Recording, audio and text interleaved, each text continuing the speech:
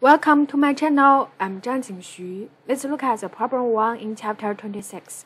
Chapter 26 is about DC circuits. There, we need to consider the internal resistance of battery.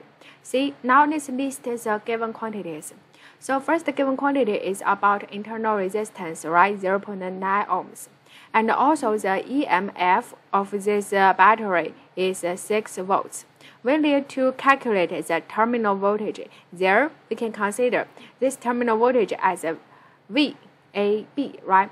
In first cases, tell us this battery is connected in series with external resistor. This is 81 ohms. So how can we do that? As we consider the equations in our textbook, the external voltage can be written as EMF just minus the current times internal resistance, right? This equation.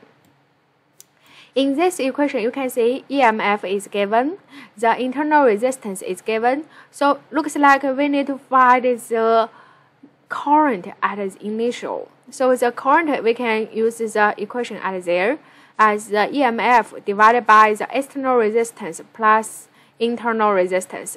Input this current term in this function. You can see you get the function for the terminal voltage VAB. Then we can input given quantities epsilon, R, and capital R and small r, get answer there.